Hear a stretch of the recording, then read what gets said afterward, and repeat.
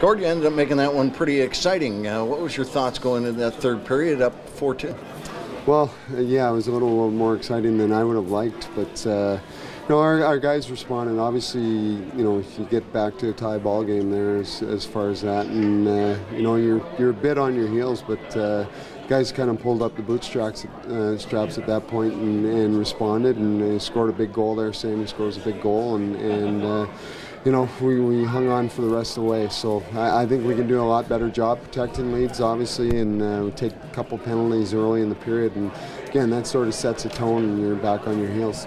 No, you weren't pleased with last night's effort in Ottawa, but in the, bigger, smaller picture, you come away with 2 of 3 over the last 3 in the weekend. You must be pleased. Yeah, the big picture for us right now is we have to get 3 out of 4 games that we're getting points, and just kind of scratching and clawing to get our way back up in the standings, and so that's sort of the idea right now.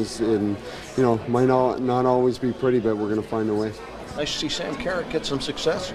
Yeah, Sammy's, the thing with Sammy, we know the effort's there all the time, and he hasn't had the year that he wanted.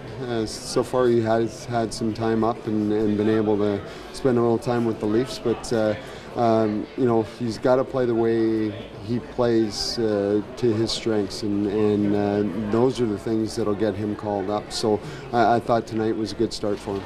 Looking forward to having some options possibly with Leipzig joining the Marlies, and an opportunity to kind of shift some bodies around, or were you getting set with who you had? No, we're always looking for further depth and guys that come in and add to our lineup. And our power play is still a work in progress, and I think he's a guy that would certainly add to our power play. And he's a guy that's he plays a real high compete level type game, and so you'd always welcome that type of guy.